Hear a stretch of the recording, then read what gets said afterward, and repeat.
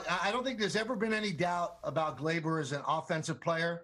He hits from line to line, power line to line, uses the entire field.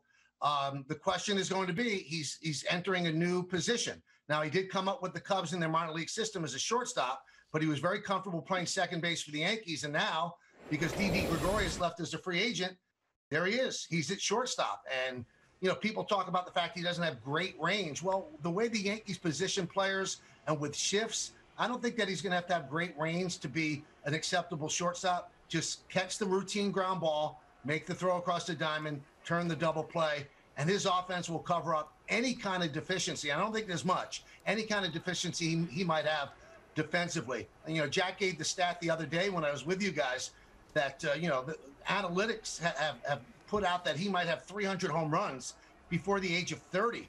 That's Alex Rodriguez territory. That's how good this guy could be. He's got it all. He is a total package as a baseball player. And again, I think the only question this year, how's he going to handle shortstop? And I really don't have that many concerns about it.